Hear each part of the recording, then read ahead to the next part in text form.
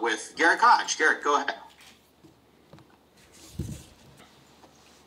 Took me just a second to get settled there. Thanks, Matt. Ben, I remember when you last played Mizzou in Columbia, after that game, you said that you were really impressed with their group they had coming back and that they were going to be an NCAA tournament team. Obviously, they've started out tremendously, only losing a game to Tennessee. What was it about that group specifically that really impressed you and thought they'd be where they're at now? Well, you could just see they really played well the last half of the conference season a year ago. They had some very big wins. I remember they crushed a good Auburn team by 20 in Columbia, and they had a number of really good wins during the last half of the conference season a year ago, and you could just see that team growing. Especially Pinson had moved into the starting lineup. I forget what happened, what caused that, but when he got to be in the starting rotation with Drew Smith in the backcourt, those two guards are really a great pair of guards. One's a fifth-year senior, one's a junior, and really, really good players. But I like their, number one, their perimeter. You look at Mark Smith, and you look at, number 4, his name escapes me right now, really good player, comes off the bench. Pinson? Yeah. Who? Xavier Pinson? No, that's a starter. He's number 1. Number 4, he's a good player. But in any event, I really like their perimeter, their depth. Watson is their 5th perimeter guy, and he can really shoot it.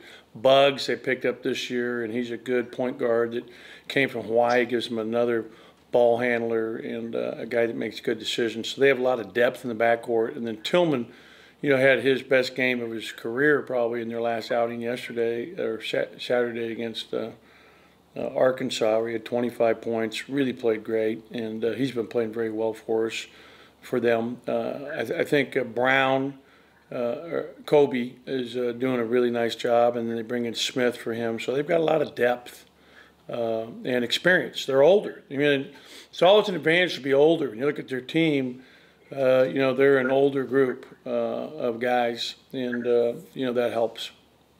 Javon Pickett was his name. I mixed up Pickett and Pinson. That was it. Number 4. There you go. Pickett's good. Pickett's strong. They're playing him some at the 4 this year. We'll go ahead and swing it along to Paul Jones. Paul, go ahead.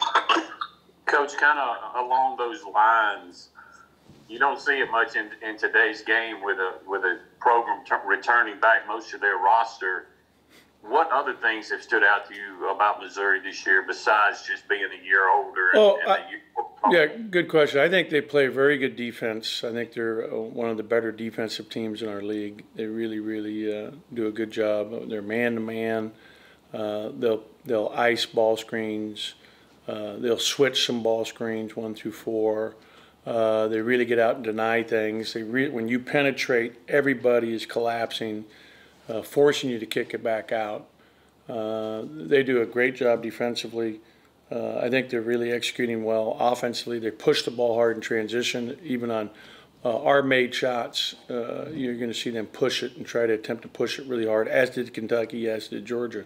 So we've got to do a good job on our transition defense with these guys as well. And, they're 10 in the net. Right now they're one of the top 10 teams in the country based on the NC2A net rankings. Well, if you had a follow-up, go right ahead. Yeah, Coach, I was also wanted to ask you about Tolu Smith. Obviously, he's had a slow start to SEC play, and a lot of it I know it's been about matchups. But what do you think when you watch the film on him in those last 2 games, what do you think needs to get him going and what he needs to improve on? He just needs to slow down in the post. Tolu is playing at sometimes a pace that's just going too fast. He's just got to slow down and get settled, and that comes with experience. Players are bigger and stronger, but we watched the film yesterday, and he watched the entire game and edits with the team, so he got a lot of film work. He came in and did extra work this morning for an hour. I mean, he's got a great attitude, a great work ethic, and, he's going to keep improving and getting better. He is leading the league in rebounding as of today, all games. So, he's done some very good things for us. And, offensively, he's got to focus on his post game. Every kid wants to shoot, wants to work on shooting and facing up and shooting threes, and that's been the focus of his time that he spends outside of practice. And, you know, he's got to be focused on, number one, being able to use that 6'11", 245 pounds and score on people with his back to the basket some. And so that's something we worked on today. We'll keep it rolling with Paul. Coach, another question. Obviously, after the game the other night, saw Iverson Molinar out there putting up shots, and he talked to us post-game, as you know, and said he wanted to learn from that late-game situation and making that mistake against Kentucky.